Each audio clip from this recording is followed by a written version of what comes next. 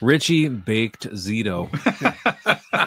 Known for being under the influence of marijuana frequently, thus the nickname. I had no idea.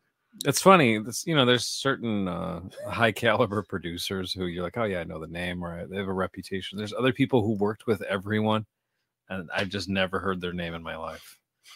Is it like level of interest in how these people portrayed themselves? Like, maybe this guy didn't do a lot of interviews. He didn't write a book or anything.